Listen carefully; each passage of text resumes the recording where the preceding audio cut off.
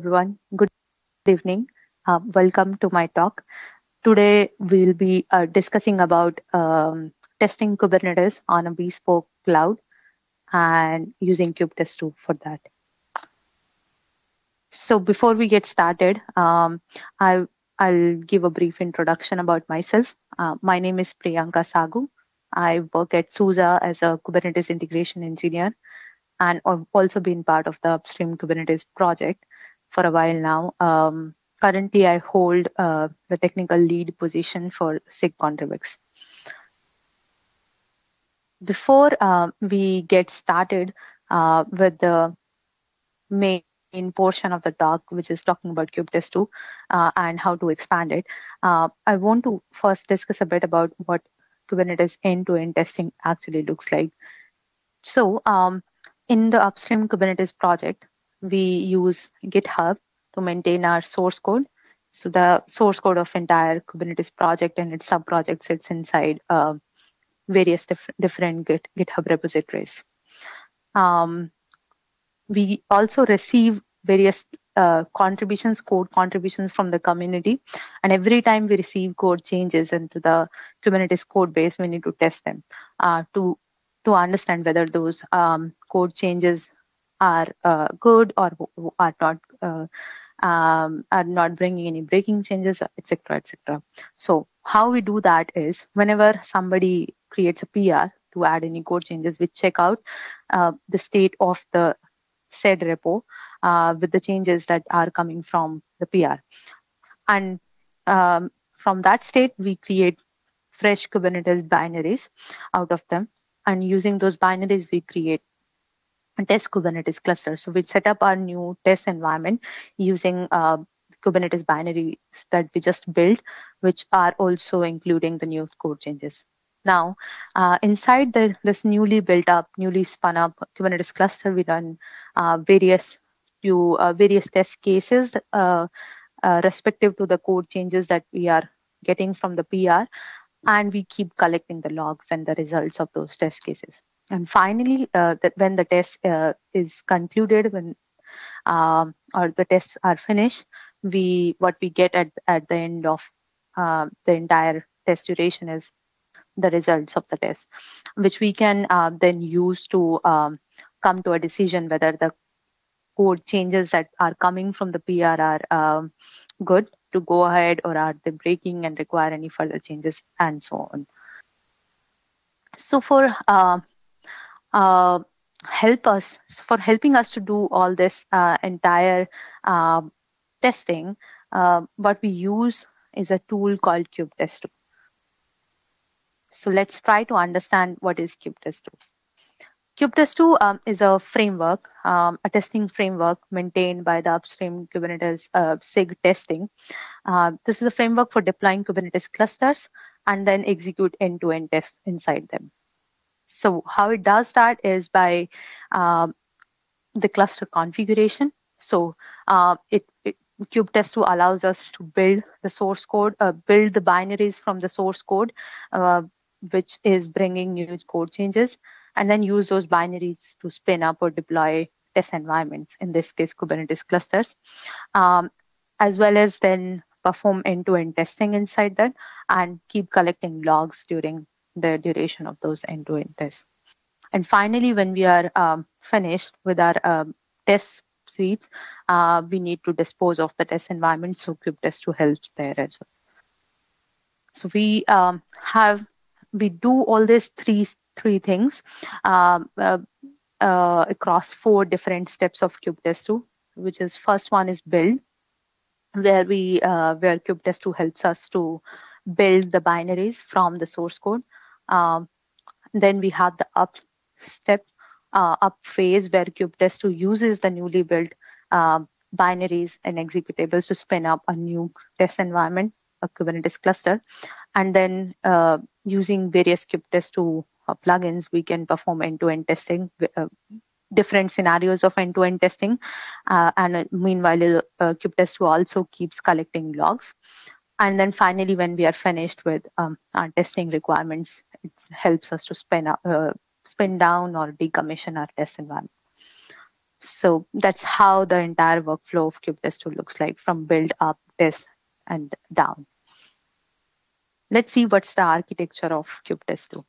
Kubetest2 is split into 3 different independent executables. The first one is Kubetest2 itself, which is the main binary. It's a standalone bare executable. On its own, it does not do anything. Like here, if we see, we have installed Kubetest2, for example. What it is giving us is it's trying to look for deployers and testers. So deployers and testers are different executables that will help us to deploy test environments and then perform tests on them using testers. So here in this case, on its own, Kubetest2 does not come up with any deployers and testers. Then we have to plug in deployers. So Kubetest2 follows a plugin paradigm, plugin mechanism, and how it does is it looks for binaries in a standardized format, named in a standardized format. So for example, here we have a binary called Kubetest2-deployer1 or any Kubetest2-deployer name. So if Kubetest2 finds a binary like this in its path, it would detect it as one of the deployers available to it. Similarly, if we have any binaries with a standardized formatted name called Kubetest2-tester-tester1, it will start detecting that as another tester available to itself. So these 3 binaries work together for us to give us this entire cluster lifecycle that we require for our end-to-end testing requirements.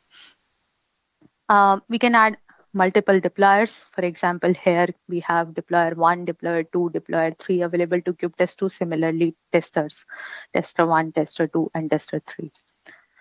And how to run a Kubetest2 test, our entire life cycle. So we start by writing the Kubetest2 command itself, and in front of that we mention the name of the deployer, followed by the up down flags to deploy and bring it down at the end of the cycle of Kubernetes cluster.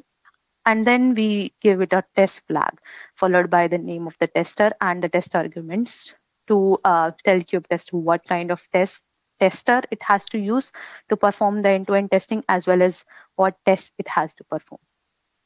So for example, here we have a test from the upstream Kubernetes project, which is using a GKE deployer to spin up a new GKE cluster in Google Cloud Platform. It is performing conformance tests. So here we have given it Ginkgo as a tester, followed by the test arguments asking it to go ahead and look for conformance tests. With that, let's see how the upstream Kubernetes project integrates Kubetest2 with Brow. So as a user, we interact with the upstream Kubernetes project using its various org and repos for different sub-projects. We create PRs and issues. And if on one of those PRs, for example, we write a comment like /test all to start performing tests on the code changes that we are proposing through our PRs. That's where another component called Prow comes in the picture. Prow is a CI/CD system, a CI/CD tool built by the upstream Kubernetes project for their testing requirements, as well as all other automation requirements. So there is a in Prow, the Prow infrastructure looks like we have a Prow service cluster as well as Prow build cluster. We can understand that with the Kubernetes itself. Like in Kubernetes, we have master nodes and worker nodes, and in master node, all the control plane stuff sits inside the master node, as well as where we schedule our workload is the worker nodes. So similarly in Prow, there is a service cluster, which is a Kubernetes cluster itself, and inside that service cluster, all the Prow machinery sits, and there is a build cluster where all the jobs, all the CI/CD jobs are scheduled in. So in this case, whenever we write a comment like /test all, the Prow service cluster listens to those events that are generated through those GitHub comments and respond to them by scheduling PROW jobs or PROW CI/CD jobs on one of the build clusters. And since a build cluster is essentially a Kubernetes cluster, so whenever we say we are scheduling a CI/CD job, what it does is it creates a pod for that job. But in this case, when we are saying we are creating pod for end-to-end tests, those pods are created using a container image called kubekins which eventually ships the Kubetest2 binary to us. So that's how the Kubernetes project interacts with Kubetest2 for its end-to-end testing requirement. Now, what are the primary features of Kubetest2? Why Kubetest2 is good? So the first one is consistent cluster lifecycle. So what Kubetest2 does for us is it has codified this entire cluster lifecycle for us in its 4 different phases, from the build, up, and test, and down phases of Kubetest2. So it's now easy for us to cover the entire lifecycle of a cluster for our test requirements. The second one is decoupled implementation of deployers and plug-and-play testers. So Kubernetes comes in different flavors for different operating system, for different distributions, or for different cloud platforms. And if not all, we would like to test at least some of those use cases. So Kubetest2 allows us to deploy cluster for some of those flavors of Kubernetes, as well as it allows us to expand Kubetest2 itself by writing different custom deployers for our other use cases that are not coming in free. So as well as it does the same for testers as well. So we can also write our different implementations of testers. Reproducible CI and local testing experience. So not only Kubetest2 allows us to cover this entire test life cycle in a CI/CD pipeline format, for example, in PROW, but it also allows us to perform those kind of testing locally as well. All we have to do is just go ahead and install kubetest binaries and whatever deployer and tester we require, and we can perform those tests locally as well. So Kubetest2 provides us both CI and local reproducible testing experience. Finally, we have support for Boscos. So Kubetest2 provides support for Boscos through PROW. Boscos is a plugin that comes with PROW CI/CD system for lease management, for cloud resources lease management. So for example, we have to run an end-to-end test which require cloud resources. So we do not have to worry about bringing our own cloud resources every time we want to run tests. What Kubetest2 will do is, if it is running inside a PROW CI/CD system, it will try to ask Boscos whenever it requires, for example, a GCP project for running a test. It will ask Boscos, give me a GCP project for the duration of the test run. And then Kubetest2 will go ahead and create a cluster inside that GCP project, run the test, and then decommission it at the end of the test duration test run, and release it back to Boscos. Now we looked at the primary features, main benefits of Kubetest2, but why do we require bespoke deployer? We just touched that Kubetest2 allows us to expand itself by implementing different deployers and testers. The requirement is because Kubetest2 only supports GCP, GKE, and KinD deployers entry. And since Kubernetes comes in different flavors, there is always a requirement to test Kubernetes on various different other platforms. So we can do that by writing our own bespoke deployers, since Kubetest2 allows us to do that. And we can write them and have them available as out-of-tree implementations. So let's try to do that. We have a demo here where we'll try talking about how to write a custom deployer for Kubetest2, and in this particular case for Azure Cloud, Azure Kubernetes Services. So we'll try to see how to write a deployer which will create AKS clusters for us. So in order to create a new deployer or extend Kubetest2 with a new deployer, all we need to do is to essentially implement this deployer interface. So this deployer interface has a few functions which we see here, and if we are able to implement these functions, that means we have a new deployer available. So let's see at the functions. Let's look at the first one, which is up. Up would contain the logic for bringing up a new cluster. So in this case, we are talking about AKS. Our up method would contain some logic that would tell how to spin up a new AKS cluster and whatever is required to do that. Similarly, down will do the opposite. It will contain the logic to tear down that AKS cluster in our case. IsUp is a function that would check whenever we are deploying a new cluster, whether that is deployed successfully or not. We'll get that signal from IsUp method. And then we have dump cluster logs. Since one of the requirements for Kubetest2 is not only to spin up a cluster and decommission it at the end of the test duration, but we also want to keep collecting the logs that are getting generated throughout the test run. So dump cluster logs help us to do that. And will contain the logic for that. And finally, we have the build method, which is an optional method because we actually get binaries from the upstream project as well. But if in this case, for example, we want to test code changes coming from PR, so every time we need fresh binaries. So build method would contain the logic on how to build binaries that are required, for example, in this case, to spin up a new AKS cluster. So let's start. First, we will clone the Kubetest2 project from Kubernetes SIG's GitHub organization. Once we have the repo clone locally, we'll cd inside that. And the first thing we'll do is we'll run a make target called make install all. And that will install the Kubetest2 and all the available deployers and testers for us in our local path. So if we see when we clone the Kubetest2 project, what we get in the root of the project is are these few folders here. So we see there are four folders here named Kubetest2-GCE, GKE KinD, and NoOp. All these are of the format Kubetest2-Deployer. So these four folders corresponds to 4 different implementations of deployers in this case. And similarly, we have 4 more folders down called Kubetest2-Tester-Cluster Loader 2, exec, Ginkgo, and Node.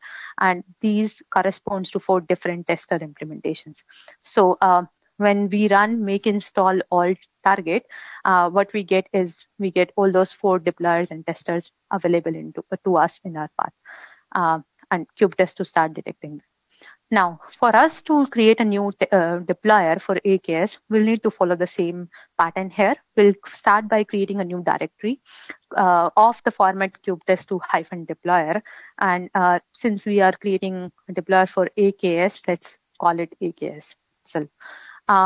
So inside that directory, we'll try to create a folder structure, something like this. We'll have folder called deployer, which will contain a file called deployer.go. And deployer.go will be the place where we will implement our deployer interface. Then we'll have another folder called script, where we'll, in this particular, for the sake of demo, we will use 2 bash scripts to spin up a new AKS cluster as well as to decommission it. So we will keep those 2 bash scripts in our script folder, and we'll later use them to implement our up and down methods in deployer.go. And finally, we'll have the main.go file here, which will become the entry point for the invocation of our new deployer. So let's look at the files. First, we have the scripts /kubeup.sh file. What it does, it looks for the AZ, the Azure Cloud binary, as well as the JQ JSON query binary in the path, as well as it looks for whether these few environment variables are set in the system host machine or not. So in this case, AZ, VM size, and kubeconfig. It also looks for environment variable for AZ resource group and AZ cluster name to check whether what resource group, what would be the name of the new resource group it will create, and what would be the name of the new cluster it will create. So if these environment variables are set, then it will go and check whether actually in our Azure cloud subscription, do we really have a resource group by that name already available? And if not, it will go ahead and create one. And once we have the resource group available to us, it will go ahead and create a new cluster inside that. And once we have the cluster up and running, it will also go ahead and fetch the kubeconfig of this newly spun up cluster and save it locally for us on our machine. So that's what kubeup.sh does. Kubedown.sh does exactly opposite of kubeup.sh. It also looks for JQ and AZ binaries, so those tools in our system, as well as those variables. And once everything is there, it goes ahead and delete the resource group, as well as followed by the Kubernetes cluster. Finally, we have the deployer.go file, which actually contains the implementation of our deployer interface. So this is a big file. It contains a lot of plumbing and a lot of utility functions. So for the purpose of this demo, we'll just look at the implementation of our major 4 or 5 methods that we require to implement our deployer interface. But if you want to understand or look at the entire code, that is available in the link in the footer. So here we see it's a deployer package. Among other modules, we are importing one of the modules here called package/types. We have a few variables here. For example, we have a random postfix, which is used to create a random resource group name and random cluster name for every new run of the Kubetest2 every new run of our end-to-end test using this AKS deployer. So every time we run a new test, we would want to create a new cluster and a new resource group so that no 2 concurrent test runs conflict with each other. So that's where our random postfix is coming into the picture. We have a constant name which is set to AKS here. So this is what we'll use to in our main.go file to actually invocate our new deployer with the name AKS. Finally, we have our next function here called build-env, which is just a utility function here that seeds these environment variables into our machine, AZ location, AZ resource group, cluster name, etc., which are required by our bash scripts. Then here we have the deployer struct. So here we have a deployer struct which takes all these fields called common options, logs there, override logs there, repo root, config path, etc. that is required to define a new deployer. And then we use this struct here to initiate a new deployer for us by passing values to the struct fields above. And so what this new function does is it returns a new deployer instance to us, as well as also returns a bind flag function, which is a helper to actually create and add bind a flag set to our newly initiated deployer. Which means whenever I will write kubetest2 AKS --help, I would be able to see a lot of flags available to my new deployer, and that is done by this bind flags helper function. Then we have the actual methods that we need to define for this newly initiated deployer. So here first we have the isup method. isup method, inside that we are using our build-in method to make all those environment variables available into our system. And then followed by that, all we are doing here is checking whether running a kubectl command called kubectl get nodes using the kubeconfig path that we will get from one of the environment variables that are set up above. And if it gives us a list of nodes, that means there is a cluster running. So it's a naive assumption, but it's good enough for our demo. Then we have our next method called dump cluster logs, which is one of the requirements from Kubetest2 to keep collecting logs from the test run throughout the duration. So what we do here in this method is we create a log directory, and then after creating that log directory, we run another kubectl command called kubectl cluster info dump, followed by the kubeconfig. which will just dump the entire cluster information for us in our log directory above. Followed by that, we have another function called up. Here again, we are making all the environment variables available to us. When we are spinning up a new cluster and doing rest of the stuff there, we need to collect the logs here as well. So for that entire duration, since we require logs, we do that by this defer block. So what this does is, as soon as any part calls up, it will invoke and it will start collecting logs till the up function concludes it, whatever it needs to do, which in this case, it has to run the kubeup.sh bash script, which will go ahead and create the resource group followed by the cluster and set the kubeconfig inside our local machine. It will also go ahead and use our isup function to check whether whatever cluster that kubeup.sh script created is working properly or has been provisioned successfully or not.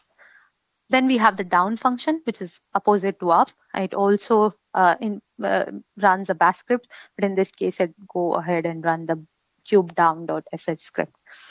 And then finally, we have the kubeconfig function, which just looks for an environment variable called kubeconfig if there, and returns back a path to that kubeconfig. And then the last file for our new deployer is main.go. This is the entry point. So here we import our Kubetest2 AKS deployer, which we just created in the previous file, deployer.go. We import that here, and then using that, we create a new deployer here, giving it the deployer.name, which we had set to AKS, and passing it the new deployer we created in deployer.go. So with all those files, now what we have here at the root of our Kubetest2 project is a new folder called kubetest2-AKS, which contains all these files for us. And if we go ahead now and rerun the make install all target, it will now also install our new AKS deployer, and Kubetest2 would be able to detect that as one of the available deployers to itself. We can start using that AKS deployer by a command, something like kubetest2 AKS, giving it flags for up and down. And when we do that, what we see is Kubetest2 creates a new run ID or instance for our test run. We can see it has created a new folder with that run ID, and it will keep collecting all the logs there. We also see all those environment variables are set there, and using those environment variables, it is creating a Azure resource group in West US2 location, followed by creating a Kubernetes cluster inside that resource group. And once the cluster is up and running, it also is fetching the kubeconfig from the cloud and making it available to us on our local machines. We can also see that Kubetest2 has dumped the cluster logs to us in that path underscore run dir slash the run ID or the instance ID for this test run, followed by the cluster logs folder slash cluster info.log. And here we can see the entire logs of the newly spun up cluster. So with that, we come to the conclusion of our demo. So as a note, Kubetest2 also had a predecessor, actually has a predecessor called Kubetest, because it's still in use in certain test scenarios in the upstream project. But the Kubernetes project is on its path from migrating from using Kubetest to Kubetest2 now, and that is what it recommends as well, because Kubetest2 is more modular. It uses the plugin paradigm, which we saw we can go ahead and extend Kubetest2 by implementing our own deployers and testers, and thus it provides us a simplified code structure. So with that, we are also at the end of our talk. If you want to try the new Kubetest2 AKS deployer that we built as part of our demo, that's a link to that. If you want to just look at Kubetest2 itself, you can check out sigs.ktest.io/kubetest2. The slides for this talk are available at psagu.com/assets/that path. And finally, if you want to contact regarding, or if you have any queries regarding this presentation or Kubetest2 or generally anything related to SIG testing, go ahead and reach out to folks at /SIG testing /SIG KTest from /KTest.io, or you can ping me at psagu on same /KTest.io. That's my email and web address. Thank you again for joining my talk, and I open the floor for questions. Thank you.